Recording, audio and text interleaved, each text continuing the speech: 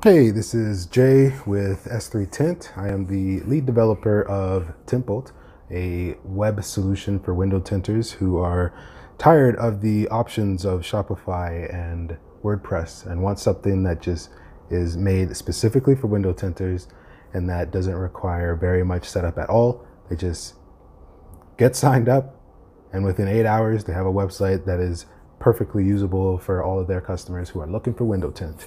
So the first thing you are greeted with when you come to tintbolt.com is our landing page. For those of you who are here to sign up, we go to get started.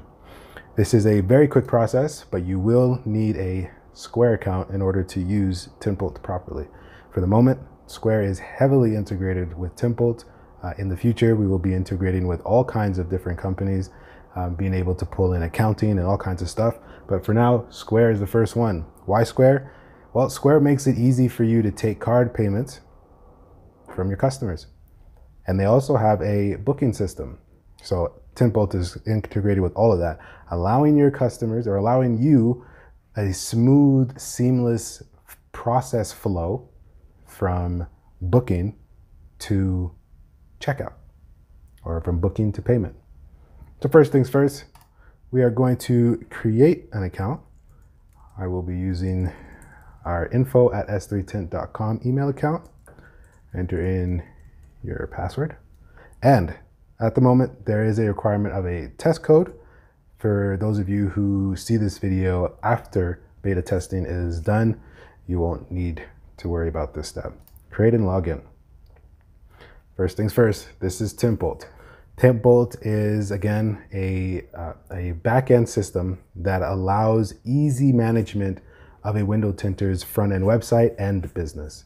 So it's attempting at some point to become an all-in-one solution for window tinters. Yes, I did. All right, please refresh after the setup has been done. And here's why you need your Square, or when you need your Square, most importantly. We are going to authorize Tintbolt to manage your Square account. So click authorize. This is like the account that is being authorized for this demonstration has already been authenticated and the permissions were already granted. But in your cases, for many of you, if not all of you, you'll be sent to your Square login. You'll have to log into Square, and then Square will ask you and tell you what permissions that Tintbolt is requesting. Once you accept those, you'll come to that authentication screen that you just seen, and then once that authentication has been successful, you will be greeted with this, where we are just going to complete the setup. In this next phase, just asking one question: what is your business name? And in this example, I'm going to say S3 Test Tinting as our company name. Complete the setup. Now we are going to partition or make room or give you a little storage, a rental tenant space, if you will, in our servers. We're just creating a partition for your business. So all of your warranties, all of your galleries will be partitioned in that piece for you. And there you go. Give us 8 hours and your website will be up and running. Once that happens, this will turn green and it will say on. You can click up there at website status and it will take you to your website.